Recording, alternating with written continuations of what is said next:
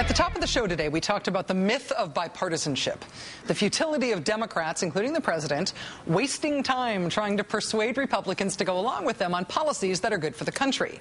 It totally makes sense in the abstract. You know, if people can agree on what needs to be done to solve the country's problems, then those policies, even if they're big policies, should get votes from everyone who's in agreement. In the abstract, that's how it works. In Washington, that is not at all how it works. Republicans proposed a deficit commission. President Obama endorsed the idea, so then Republicans decided they're against it. Republicans proposed pay-as-you-go rules for budgeting. President Obama endorsed the idea, then Republicans decided they were against it too.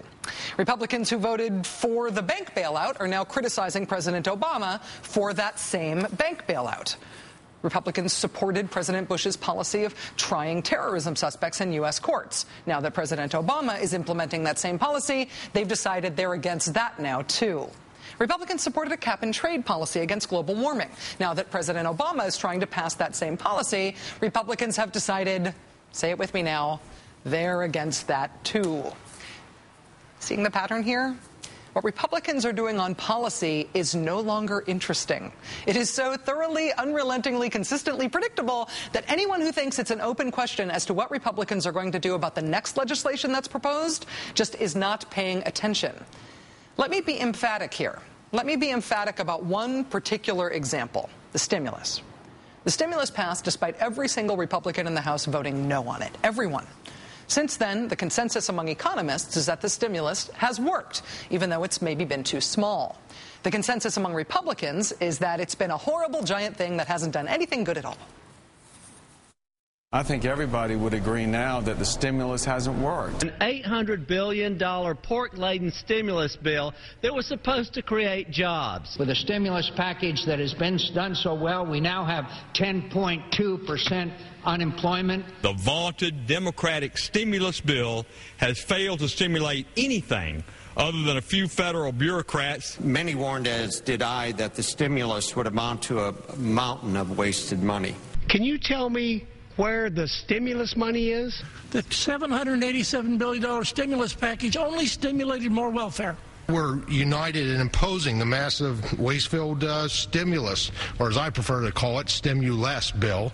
If there's one thing that Republicans agree on now, it's that the stimulus is a bad policy. It's a bad idea that does bad things. It's a bad president's bad way of making a bad economy more bad because he's bad. Stimulus bad. Also, stimulus good. What you're looking at here are pictures of the same Republicans who have trashed the stimulus as a bad thing in their home districts, taking credit for all the good things the stimulus has done. That's Bobby Jindal there, governor of Louisiana, who has railed against the stimulus, then gone around the state handing out big fake checks with his own name on them as if the money came from him instead of from the stimulus that he's been railing against. Then there's Congressman Phil Gingrey of Georgia. That's him getting all Publishers Clearinghouse with a giant check for funds that he voted against, and then criticized as worse than worthless. He called the money in that check he's holding a boondoggle, and a dismal failure. And it's not just a couple of these guys who have been caught like this either. Republican John Mica of Florida trashed the stimulus, voted no, then praised its effect in his home district as helping improve one of our key economic generators. Republican Frank Wolf of Virginia trashed the stimulus, voted no, then praised its effect in his home district by saying, we could use that money desperately. There are a lot of things up here that money could be used for.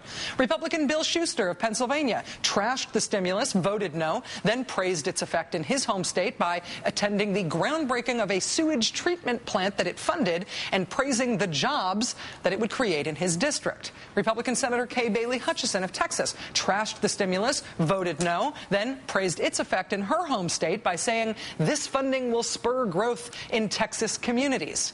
Republican Senator Richard Burr of North Carolina trashed the stimulus, voted no, then praised its effect in his home district as a great thing for this county. We're not accustomed to federal dollars in that magnitude finding their way to North Carolina. Republican Senator Kit Bond of Missouri trashed the stimulus, voted no, and then praised its effect in his home district by saying it would create jobs and ultimately spur economic opportunities. Republican Joe Wilson of South Carolina, remember him, the "you lie" guy? He trashed the stimulus, voted no, then praised its effect in his home district by saying it would provide jobs and investment in one of the poorer sections of that district. Republican Senator Bob Bennett of Utah trashed the stimulus, voted no, then praised its effect in his home district by saying the addition of federal funds would maximize the stimulative effect on the local economy. Republican Pat Tiberi of Ohio trashed the stimulus, voted no, then praised its effect in his home district by saying it would support businesses and jobs. Republican Mary Bono Mack trashed the stimulus, voted no, then praised its effect in her home district by saying the funding will provide much-needed assistance. Republican Senator Mike Johans of Nebraska trashed the stimulus, voted no, then praised its effect in his home state by saying that just one proposed stimulus-funded project in Nebraska would create 38 new jobs. Republican Senator Lamar Alexander of Tennessee trashed the stimulus, voted no, then praised its effect in his home state by highlighting a project he says would create over 200 jobs in the first year and at least another 40 new jobs in the following years. Republican John Linder of Georgia trashed the stimulus, voted no, then praised its effect in his home district by saying the employment opportunities created by this program would be quickly utilized. Republican Mike Castle of Delaware trashed the stimulus, voted no, then praised its effect in his home district by sending out press releases touting how imperative those funds were. Do you want to see Mike Castle of Delaware handing out one of those giant checks? Yeah, as if he hadn't actually voted to kill the money that's in that check. Mike Castle's running for senator from Delaware now, presumably on the platform of being a giant hypocrite. Republican Eric Cantor not only trashed the stimulus and voted no on it, he coordinated the feat of having all House Republicans vote against it. Then he held a job fair in his home district at which nearly half of the companies who were at the job fair, because they were in a position to hire, had received stimulus funds. Even John Boehner, leader of the House Republicans, who has led the trashing of the stimulus and voted no on it, and who bragged so enthusiastically on Republicans in the House all voting against it, when it came to his home district, John Boehner praised the federal funding for shovel-ready projects that will create much-needed jobs. Republican Senator Jim Inhofe of denying global warming fame, he trashed the stimulus, voted no, then praised its effect in his home state by saying it would help spur additional economic growth.